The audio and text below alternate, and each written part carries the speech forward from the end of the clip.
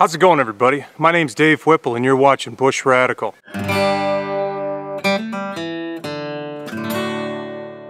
Well, here we are, guys. We finally made it to 2020. And in this video, I'd like to share with you guys my opinion anyway of what would be 20 radical tips for 2020. Stay tuned. Number 20, kit out your rig. That means whatever you're driving, you've got ideas of things you'd like to do. Is your vehicle set up for it? In Alaska, I've got 3 pickup trucks.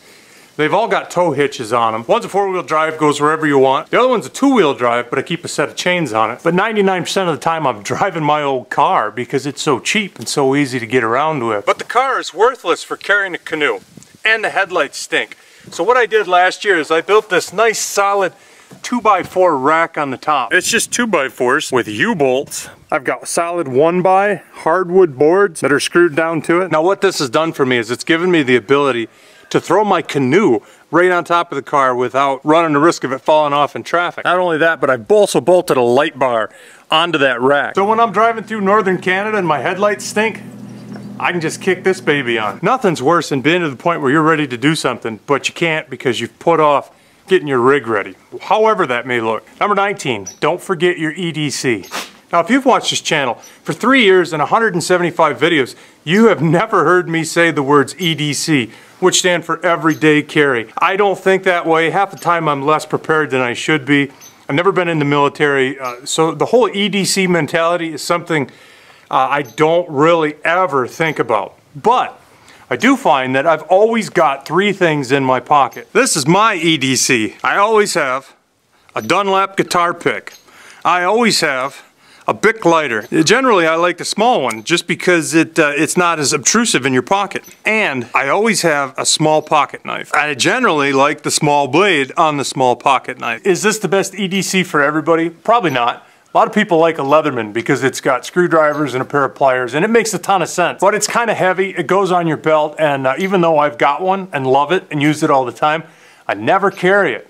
But I've always got these 3 things. They go from one set of pants into the next, into the next. Most of you aren't gonna need the guitar pick, but there is always something that needs to get cut, and you'll always find something that needs to be lit on fire.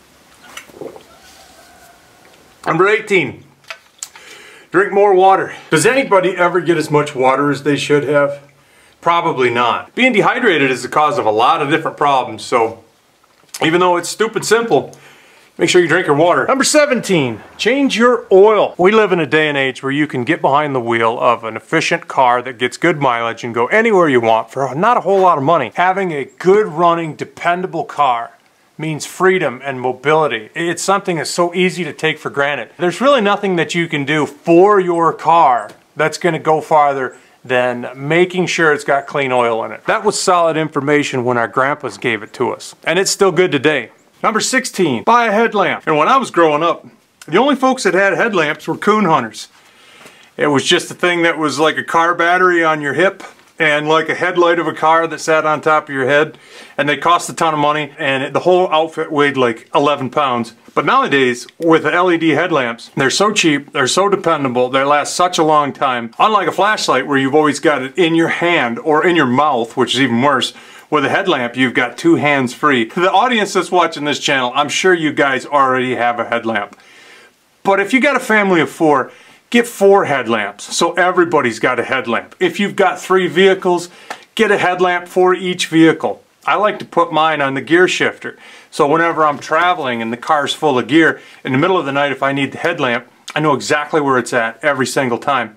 Also at the house, we keep all of our headlamps hung up in one spot on a peg on a piece of trim. So if the power goes out, you can always feel your way to where all the headlamps are, and everybody in the family's got one. Of all the inventions in the 21st century, I would say the LED headlamp is pretty high on my list. It's been one of the most beneficial improvements in technology that I can think of. If you don't have one, make sure you go buy one. Get one for everybody in the family and every vehicle. Number 15, go through your outdoor gear. That means your guns, your ammunition, your fishing poles, your sleeping bags, your tents. In the middle of winter like this, it's a great time to sort through everything that we want to use in the spring and in the summer for outdoor recreation. Put new line on your fishing poles, sharpen your hooks, oil up your guns, find the ammo that's in every corner of your house and put it all in one spot so when you want it, and you're ready to go do something fun and entertaining in the outdoors, everything's ready to go. You know where it's all at. So you don't have to fix the tips on fishing poles or go to the store to buy a new line or find the plug for your boat that you lost the year before. Getting all our outdoor gear ready for when we need it. What a better way to use January. Number 14, focus on what you have. Let me tell you guys a story. Earlier this fall, Brooke and I did an estate sale for a member of the family that had passed away. It was a husband and wife. The husband passed away. The wife is in a nursing home. We went to their house and collected everything and put on a big estate sale. And the husband had like 4 chainsaws. And they had this little, 3-acre place on the river. And all these saws combined maybe had ever cut a cord of wood. And all through the sale, I'm thinking, man, I should buy one of these saws. Maybe if they don't sell, maybe I'll make an offer on them. And I was just looking at these chainsaws, and they're so new, and I knew they had no hours on them per se. And they all sold. So I sat around and hemmed and hawed and took money and talked to people, and I never did buy one of these saws. And I probably would have had one given to me if I asked for it.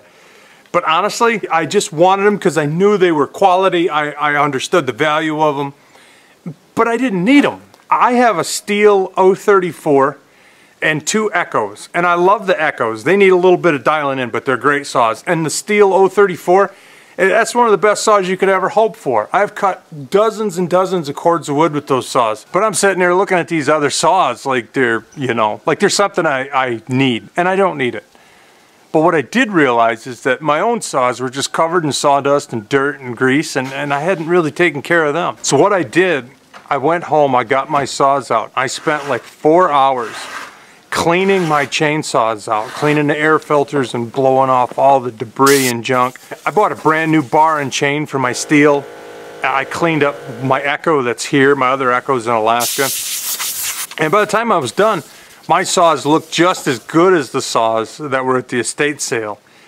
And the reason I wanted the ones at the estate sale is because they obviously looked like they were in great shape. Well, mine were in great shape too, but they were just neglected by me. So the nugget of wisdom there is focus on the stuff that you've got. A lot of times we just neglect the things that we have to the point where something else looks better. But we should probably just go through our own gear and take better care of the things we already own. That brings me to tip 13. Sharpen your knives. Now whether we're talking about kitchen knives or whether we're talking about hunting knives or pocket knives or fillet knives, whatever, knives get dull if you use them. If you have a knife, it's because you want to use it to cut something. If you use it, it will get dull. That's just the way knives work. We're all guilty of not having our knives as sharp as they could be. And there's no such thing as a knife that's too sharp. What you want is you want a tool that does the job as good as it can when you need it to. Now whether the job of that tool is slicing a tomato, gutting a fish, making a sandwich, doesn't really matter. What matters is that your knife is as sharp as it can be when you need it to be sharp. A knife's job is to cut stuff, so it can never be too sharp. Unless it's a putty knife or a butter knife or some other kind of knife that's not really a knife. A knife should cut as good as it possibly can. It makes the job easier, it makes it less work on the tool, less work on the user. Not only sharpen every knife that you've got, go over to your sister's house and sharpen every knife that she's got. My sister's knives are so dull, you'd have a hard time putting your eye out with one. But when I really sit back and think about it, I've got plenty of knives that are just as bad. Get them all sharp, keep them that way. Make everything you do with a knife better. Speaking of tools, that brings me to tip number 12. Get rid of the tools that you have that you don't use. I know that's counterintuitive. The thought is, the more tools you have, the more equipped you are for anything that could come down the line. Fact of the matter is, almost every one of us that likes to work with our hands has more tools than we're ever going to need. We also have tools that we're never going to use. Somebody else could get good use out of those tools.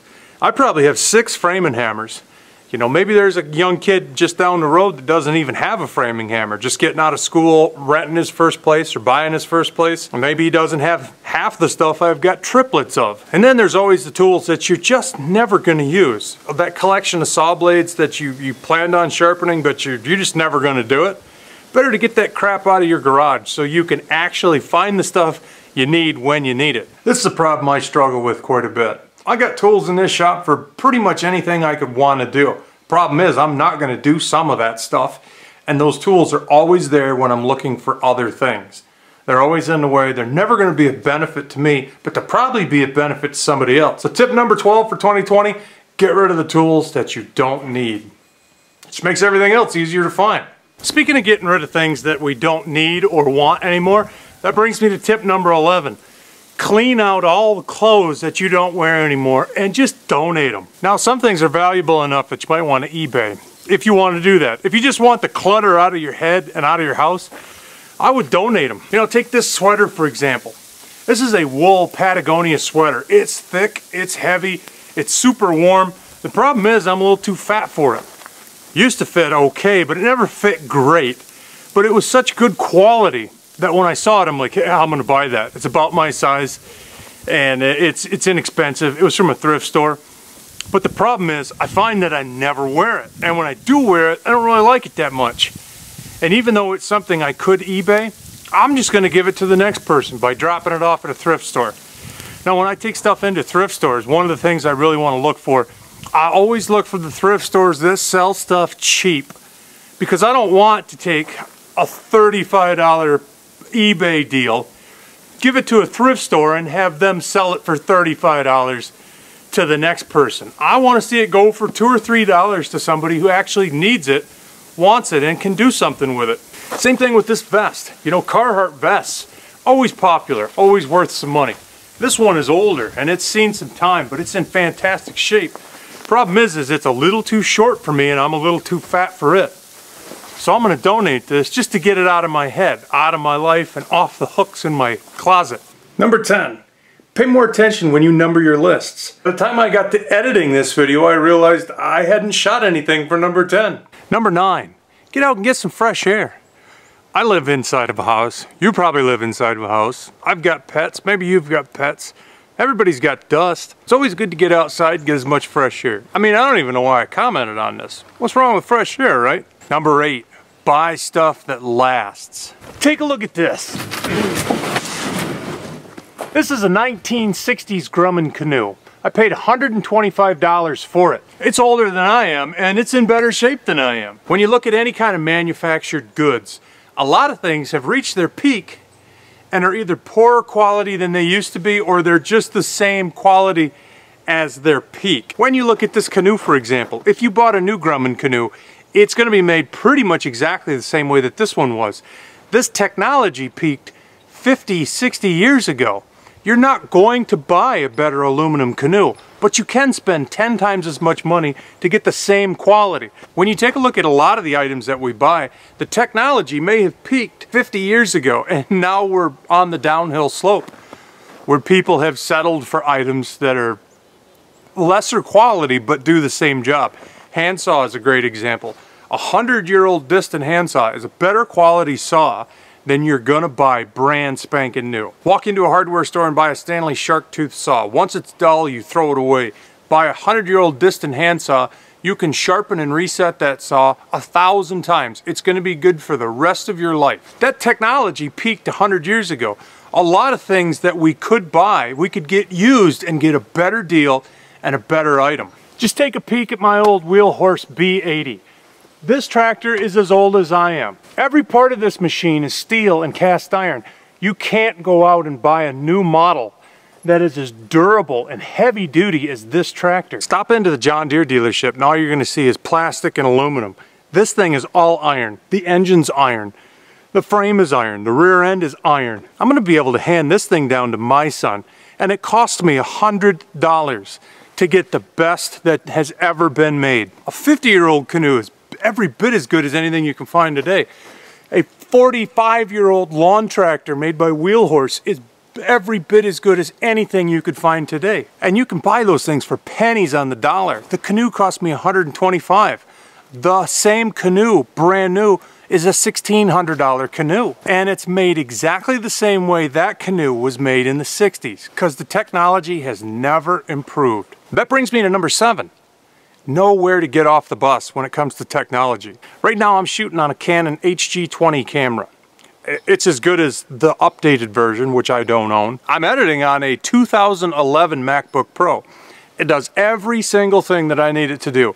It has never improved to where I said, oh, I've got to have that improvement. My 92 F-150 does everything that a brand new truck would do, and it cost me pennies on the dollar. One of the best pieces of advice I've ever got was don't trade a gun for a snow machine.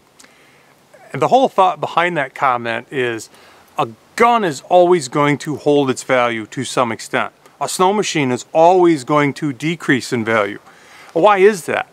Well, it's because the gun does one thing, and once you have dialed the quality of that item in, you're not really going to get it any better. Every single year, snow machines get lighter and faster and more efficient, and et cetera, and then it becomes a game of numbers. The same is true with compound bows. If you shoot bow, every single year, bows get lighter, bows get faster, bows get this, and this. They also get more expensive. There's a point where every one of us has to decide where we're going to jump ship on technology and be happy with what's already there. I still have the same kind of compound bow my dad bought me back in like 1981. That bow shoots as good as I could shoot. You could go buy one exactly like mine today for $25. It has no resale value because that market is constantly competing. But I think for each one of us, you know, we have to know when to call it quits. My 1950s outboard motors are fantastic motors, and I paid like $100 a piece for them. If I was to go buy the equivalent in a brand new motor, I would probably have $7 grand wrapped up into 2 engines. And they're going to do the same thing my old engines do. But they're going to cost me a ton of money just to be up to date, just to have the latest and greatest. I just don't want to play that game. I've always been a guitar picker. And if you look at guitars, the great guitars haven't changed in 70 years. Les Pauls, Telecasters, Stratocasters, old Martin guitars, everybody wants the vintage stuff. Because at some point it got as good as it's ever going to get. And it's not going to get any better. People want those designs. Some things are just timeless.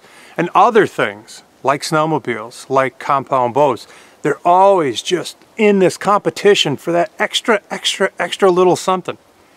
We don't need that extra something 90% of the time. Your iPhone 6 is probably not $1,000 better than your iPhone 5. I don't even know, because I've got a $50 Android phone with no data on it. Just talk and text. If there's one piece of perspective that I think has a lot of wisdom to it, it's take a look at everything in our lives and make the decision, is this good enough? Do I need to spend 40, 50 hours of my work week or 2 weeks of my work year to pay for this upgrade? Is it gonna benefit me? 90% of the time the answer is no. Last year's model might be just as good as this year's model. Number 6, shoot for being more self-reliant. When it comes to self-reliance, you could be completely reliant, but you can hardly ever be completely self-reliant. The idea is to move the scale over towards self-reliance. Take a look at the basic aspects of life. When it comes to food, is most of your food in the freezer? Would it be better if you focused more on buying dry food or focused on growing and canning food? Stuff that if the power goes out for a week or a month, the food is going to be fine. If you're relying on a freezer full of food, do you have a generator to keep that running in the event of a long-term power outage? Look at home heating. Do you have a wood stove backup?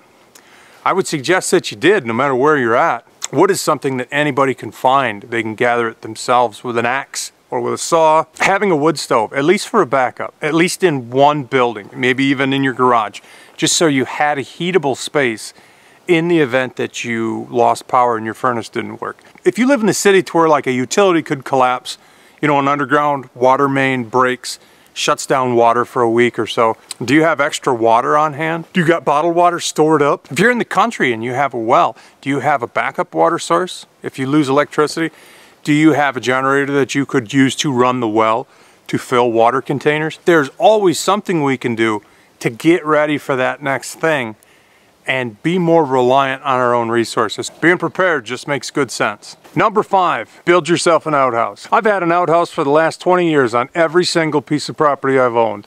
I could not imagine not having an outhouse. If you look in old frontier type magazines or survival type magazines, it won't take very long before you'll see this image of a mountain man in like a Hudson Bay blanket coat with a Kentucky long rifle, you know, looking out at the horizon. That image is the first thing a lot of people think about when they think about self-sufficiency. When I think about self-sufficiency, the first thing I think about is an outhouse. Outhouses have been around for thousands of years. They've always worked. They always will work. When your toilet doesn't work, the outhouse works. When your water doesn't work, the outhouse works. When you've got 15 people over for the holidays and the bathroom's always full, generally the outhouse isn't. 100 years ago, indoor plumbing was a novelty, but the outhouse was everywhere. Several thousand years before this century, the outhouse was the answer. The outhouse is still the answer. The only thing you have to consider when you build an outhouse is make sure it's as far away from your water source as possible, and make sure it's in good draining soil. You don't want to dig a hole and have water come up in the bottom, because then you're into the water table. Other than that, the outhouse has been industry standard for 5,000 years. There's no improving on it. You want to find more self-reliance in your life? It's at the bottom of an outhouse hole. So go dig one. Number 4, sit around a campfire as much as you can. I'd love to be sitting around a campfire right now, and so would you. I don't know what you're doing, but I'm trying to wrap this video up. And when I'm done, I'm gonna go sit by a fire. Number 3, buy yourself a new hat. Just kidding. Number 2, keep a record of your life. This is something that's really been on my mind for a lot of years. I never got into keeping a journal, but I'd always wonder, when did this thing happen?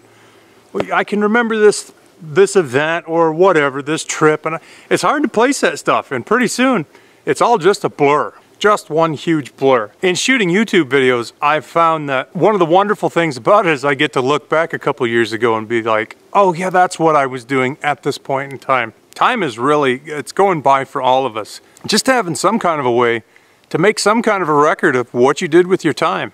I think it makes time go slower, and it lets you look back and say, okay, this is how I spent my time. This is what I did with my time. I think if anybody took just a little bit of time to make some notes or to write a journal entry or shoot a little piece of video or anything, just to grab onto what we did with our time, so we have some kind of an idea later when we're thinking back about it.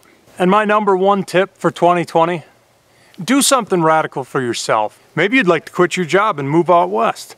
Do it this year. Maybe you'd like to go spend 30 days in the bush just living off the land to see what that's like. Go do that. Maybe you want to buy a motorcycle. Go buy a motorcycle. Doing something drastic and getting something accomplished that's always been nagging at you.